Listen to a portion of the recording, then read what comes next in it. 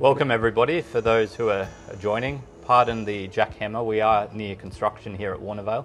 I'm your sales manager of the Hunter for McDonald Jones Homes, Daniel King, and your host for this afternoon's event. We are walking through the Saxonvale 40, and Michael Squires, our building and design consultant, is with us today.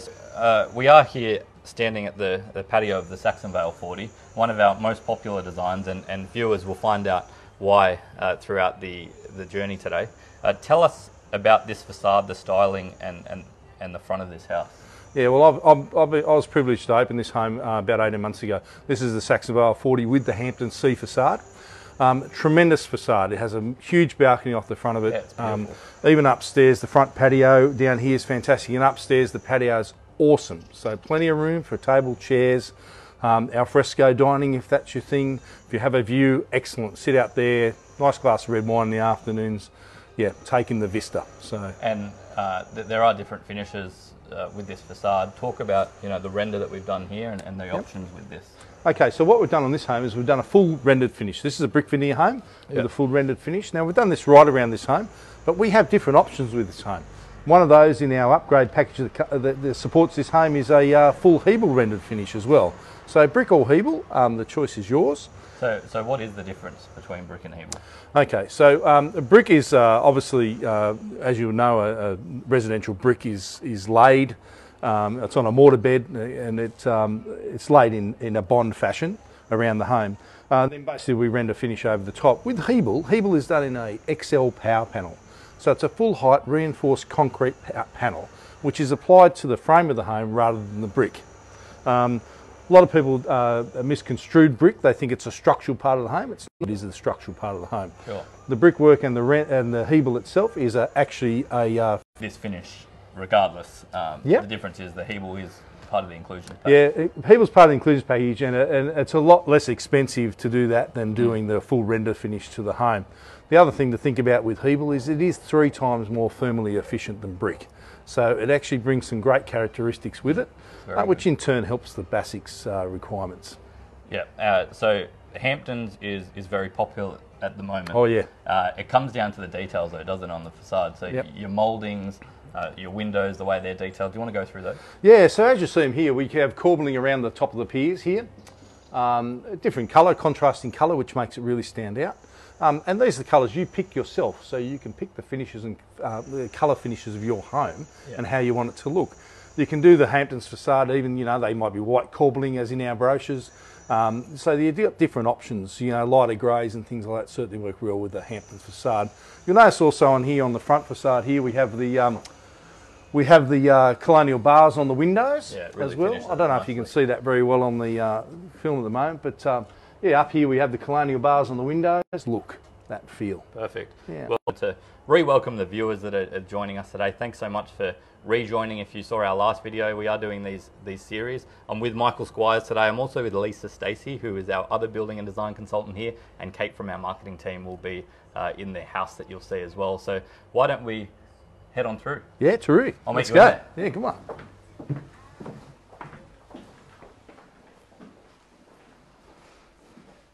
So this is the entry foyer for our Saxonvale 40. As you can see, this home comes with standard with double front entry doors and a magnificent entry foyer when you want to meet your family and friends when they come over. You can also see here that we do have some built-in furniture in the front entry hallway. These are options for the home, and certainly you can design these styles of built-in furniture to meet your requirements. And our My Choice Colour Selection Studio, we can help you with that. If you'd like to come on through, we'll go into the front living area of the home. Mate, this is unreal. And as you can see already, Dan's made himself comfortable as he always does. Sorry about that. But this is the ground floor living, and yeah, as you can see again, we have some nice built-in furniture here. So this is a front living room. So for the viewers that might like this sort of style, what would you use this for, Mick, if you were living in this house today? So generally what happens with a two-storey home like this, you have ground floor and first floor living spaces. So a lot of people use this as their, for the parents really, a quiet space they can come into. Their children can be out upstairs or out the back. and not disturbing them. So most people will use this like it's set up here with a TV as a quiet space for family, for the senior members of the family. And with our architectural designs throughout all our range, we like bulkheads. Tell us the reason why and what it does. Okay, so the bulkhead features you can see here, when we come through the home, you'll see the bulkhead features we have here. Basically, it defines the space that you're in. Also, sometimes we have them over the furniture recesses and things like that. That'll actually define the space and give you the ability to have that furniture go right up to the bulkhead itself. And yeah, nice and clean. And with the furniture recess, it's all fitted out, but you've got options here as well, don't you? Yeah, you certainly do. The standard home doesn't come with the fitted furniture, but we do this as an option in our My Choice Colour Selection studio. And basically you can set it up how you like, it'll be costed out for you to fit the space. You know, I sometimes convert this home as this room as well. We put doors on it to close it off. If they have extended family living with them, because it's such a big house, you can do that. This might be the living area for the extended family as well. So yeah, brilliant. The space works very, very well. Plenty of options. Stacks of options. Too many options sometimes. Yeah, that's right. Let's head on through to the next room now. So you're going to go through our home office. So this is the home office here. Yeah, this is the home office. Welcome to the home office, everybody. This is Lisa. Hello. Lisa works with me here at this the centre. She's in the Santa Fe display at the other end. And Lisa, welcome to Facebook Live. Yeah. Hi, everybody. And what is your favourite part of the Saxonvale 40? Well, I would have to say, like most, I love the Hampton styling. That comes first and foremost.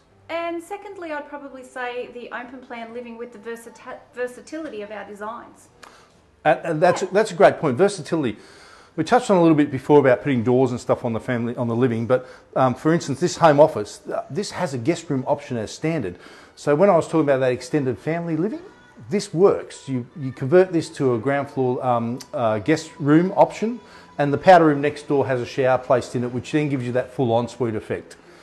So yeah, versatility. Good point, Lise. Thank you. And you'll find that throughout this home. When we go upstairs, there's some other options too with this home that'll certainly work very, very well for people. Now, Lisa is taking questions online at the moment, which we will answer up the top at the first floor later on. So, Lisa, thanks for doing that. Keep taking the questions. If anyone is online and has any questions for us, please shoot them through in the comment section because we will be answering them a little bit later. Thanks, Yeah, Lisa. let's chat. Sorry, just one quick thing. This is Kate. I didn't want to ignore her there. This is Kate from our marketing team. Yeah. Perfect. And Kate does an excellent job with our team there. So thanks. Thank you, guys. All right, let's head on through to the next point. And this point is probably one of my personal favourites in this house, is the stairs and the position of the stairs and why they are there, how it flows. Yeah. Okay. So this is a great, I guess, design feature of the Saxonvale 40 is that the stairs connect the ground floor living with the upstairs living. A lot of two-storey homes, what happens is the stairwell's tucked out on the side somewhere, in a corner, or it's at the front of the home where you have to actually leave the ground floor living area to track through the home to get to the stairs to go upstairs and then back to the living area upstairs. Makes you dizzy. Makes you dizzy. As you can see here, the stairs connect the ground floor living directly with the upstairs living. So for a two-storey home, it just flows so well. Yeah. I can't say it enough how well this actually home flows for a two-storey home. And it just feels the detailing specifically, you've got plenty of options here in our staircases, but talk about this one and then the options that you have alternatively if you're not wanting that traditional look. Yeah, so we're fortunate enough in our upgrade package to have two stairwell options available as a selection item, so you can just pick whichever one you want. One of those is wrought iron pickets with a painted handrail and painted posts. Now that suits perfectly with the Hampton style. You could also upgrade your stairwell like this with the turned newel posts, decorative feature posts and the stained handrails, etc. We also have in the upgrade package the solid timber treads and risers for the stairwell itself. And if you really want to go that contemporary look, we have some fantastic facades for this that work in the contemporary way as well. There is a contemporary staircase in there which gives you the glass and stainless steel balustrade with the painted handrail. Absolutely beautiful. That would look amazing too. Yeah. Very good. Well, we are now flowing into what we call the family living open plan living, which is popular on all our designs. But talk us through this family placement and how it flows into the outdoors. Well, this is obviously the heart of the home with any home, Dan, as you would know, and this doesn't let you down. It's a massive space that flows uninterrupted out into your outdoor living area as well. As you can see here, kitchen, dining room, and it flows straight out onto our rear deck and our fresco. And what we've got here is an extension to the house, which really finishes off this yard so brilliantly. Talk about what this area is and the light factors that come with it. Yeah, well, what we've done on display here is on our standard facade over here, what we've done is we've decked it and we've extended that deck right out to be 3.5 metres to the rear of the home. And as you can see, it just gives you a magnificent outdoor living space. What we've done here is we've placed an open pergola over the top of the home, and that's to allow us to get natural light into these living spaces. We have done in the past where we've extended this whole roof line out right across the back of the home. Now, if you've got a great solar orientation, fantastic. That still lets the light in if you've got a northern aspect. And it just works really, really well. And as we head back into so brilliantly out here, you've got different options in how you place the doors, windows, that type of thing. Do you want to talk through that?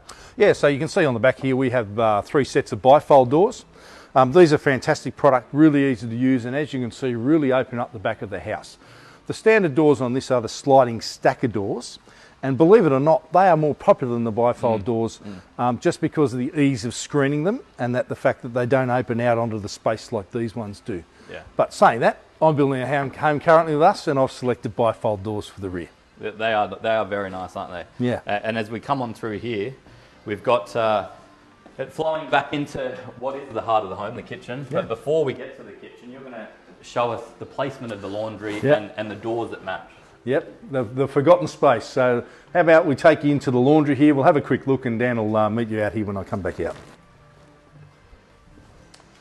So when you come into here, this is the laundry. Like I said before, the forgotten space usually, but as you can see here with this home, we haven't forgotten about it. And there's a magnificent walk-in linen right at the end of the laundry space, and we have the laundry bench and overhead cabinets, and plenty of room for the washing machine and clothes dryer here. And Mick, I noticed the door as you walked in is a glass door. Is there a reason for it? Yeah, so certainly we like to place the glass doors on internal spaces to share the light. So the light coming through this laundry in the afternoon like this is magnificent, and it actually flows out into the kitchen space and lets that light open up that space as well. Well, speaking of the kitchen, it is an absolute cracker, this one. I am in love with it. It's a great kitchen, isn't it? I love this cabinetry. Talk me through it all. Yeah, so this is what we call the Hunter Shaker style kitchen cabinetry, and it's a 2-pack polyurethane finish. It just goes perfectly with the Hampton style. Now on this kitchen itself, we've done what we call the alternate kitchen layout, which includes pot drawers underneath the cooktop. As you can see, these are all soft close ones we've included here. Awesome. And we've also got a concealed ducted range hood. Viewers should know that our ducted range hood is standard with these homes. So whether it's a canopy range hood or a concealed range hood, it is ducted to outside air. With this one as well, you can see we've done the 40mm stone bench tops to the kitchen island. And in our package we have standard, we have an undermount sink or drop-in sink, viewer's choice really. Yeah, I like this one. Yeah. And the tapware as well, you know, the gooseneck. So that's obviously a popular one, the flip mixer. Yeah, there is. And we've got, in the standard package for this, you've also got the option for a veggie sprayer as well. Yeah, so it comes with the package. And I noticed everything in this kitchen seems to just work in proportion. You got the light fittings, the way they sit. Everything's just at the right level. Do you want to talk me through how we achieve that? Yeah, so what we've done here is we've dropped those pendants to the right working height so that when you're at the working bench, you're not getting any overshadowing over yourself, so they're positioned correctly for the bench itself. How we've achieved that height is by increasing the ceiling heights to this ground level to 2.7s. You can see we've square set the ceilings in here, which is a great option now and a really good feature for the home. But it gives you the ability to have that height so the pendants don't look too short, they're exactly the right height and you're not whacking your head. And on a standard house, what do we provide ceiling height wise? So ceiling height in our standard package is everything except the Now series. We provide 2.55 ceilings to either the ground floor or the whole floor of a single level home. And that's still above the standard 2/4. Oh yeah, so absolutely. That's a great height. Yeah, you're not going to lose out on ceiling heights, and you can make these any level to the ceiling, can't you? Yeah, absolutely. You can position to suit your height. So I'm quite tall, I'm around 6 foot, but if you're shorter, you could then lower these lights down. Are you suggesting I'm short? No, I wouldn't say that. Yeah, bit overweight, maybe, but that's all right, mate. No worries. Look, I love the kitchen. What I like more so that flows off the kitchen is the butler's pantry. So when you are entertaining, I'm going to show the viewers this. We're going to meet you back up the top, Mick. Yeah. I'm going to walk through the butlers now to show viewers. A lot of people ask what comes with a butler, so I'm going to show you that now. If you walk in here, a butler's pantry allows for a secondary sink. It's a round sink. The overhead cupboards, the stone bench top, and below cupboards. It's a floating shelf above, and obviously the tile as well to waterproof this area. And what is important about the placement of this butler's pantry is we don't show it on this design because the office is here, but your garage door is actually here. So what that allows is when you're coming home with your shopping, you can walk straight through here and drop it right off. You don't have to zigzag around the house. This floor plan flows from the garage straight into the kitchen. That's been done purposely by Stuart, our architect, who designs all our homes. The other important thing is you don't lack storage with adding the butler's pantry into this design. You can see as we walk on here, you've got a massive walk-in pantry additional to the butler's option, so you can really do it all in this design. You're never going to be short on space, and again, it works very well off the garage. So that's the butler's pantry. If you have any further questions about that, feel free to add them in. And I'm going to hand you over to the staircase to head on up to see Mick. Mick's going to go through the upper floor with you now and talk about the different variations you can have with the master and the positioning of that to the kids' room. So go on, Mick. Yeah, g'day guys, and welcome to the upstairs of the Saxonvale 40.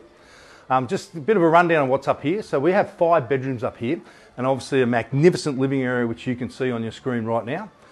This living area virtually mirrors the downstairs living area. It's a massive space, and it's ideal for that for the family. The kids come up here, watch TV, and play their games and do what they do, and obviously the bedrooms are at the rear of the home here as well. So I could see this this space used in multiple ways. I do like this space. This is a desk for the kids. Yes, it is. Yep. But if my kids have laptops and I don't need the desk here, could I put a bar in here? Yeah, you can, absolutely. So in the past what we've done, you can put a wet bar in here, we can have a sink in here, we can do a number of things. Awesome. With this space, and certainly, you know, a 2-storey home, they're very versatile, but this even makes them more versatile that you might have it set up here for your tea and coffee in the evening, come up, watch TV, you know, you're getting ready, you're sort of, I think, don't want to go downstairs again, hey, yeah, just make it there and away you go. Brilliant. And I noticed in the back wall here, this panelling, it just works so perfectly with the design. Do you want to talk about this panelling? Yeah, so you can see what we've done here is we've done a V-joint board on the back here. Certainly works really well with a trim across the top. These are options in the homes if you like to do that. It certainly adds that factor to that Hampton's look. And yeah, it just works really well. And it flows into, I guess, mum and dad's room and the escape from the kids. Yeah, yeah. So talk us through this. You've got your double doors, which are brilliant. Yeah, so standard double doors on this room. You wouldn't put glass on a bedroom just because you don't want the shared light to come in here. We do it because it's a display home. We love the feature. But as you can see here, plenty of natural light comes into this room. Good size, plenty of room, lounge in the corner. Yeah. Yeah, nice outlook out from the second story straight out the front of the home. And that allows so much light to come in, doesn't it? It does. Yeah, it's fantastic, and it's got a standard window above the bed head as well, which allows more natural light to come in.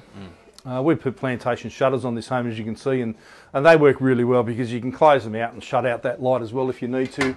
If you've got a shift worker and you're sleeping in the middle of the day and things like that, just makes the space darker and more pleasant to sleep in.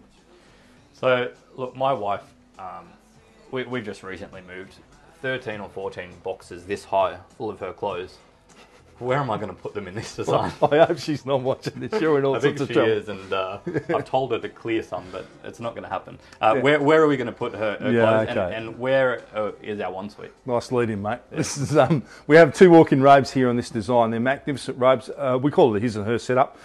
Straight through to our ensuite on the other side.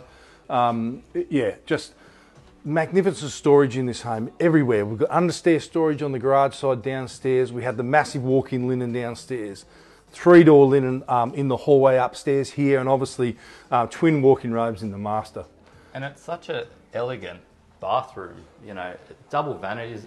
From this view here that you're seeing, and the viewers will see this in a second, when you're walking through, it just feels like you're in a glamorous hotel. Yeah, well, and it's set up that way. A lot of our designs, you'll notice we have the twin vanities That's standard to this design, twin vanities, separate WC in here, which is the toilet room. I'm hyphenating everything, but yeah, WC, water closet or toilet, shower, and then on this side, the freestanding bath.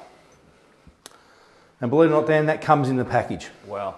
Yeah. And for those who might want different alternate versions of baths and things, there's not a limit, is there? No. So we can configure this space to how you like it. There's a couple of standard options already, which suit most people's requirements. But yeah, you can configure this space any way you like. Brilliant. And I want to head back out to this area here because there is alternate versions for perhaps parents that like to be at the back for views.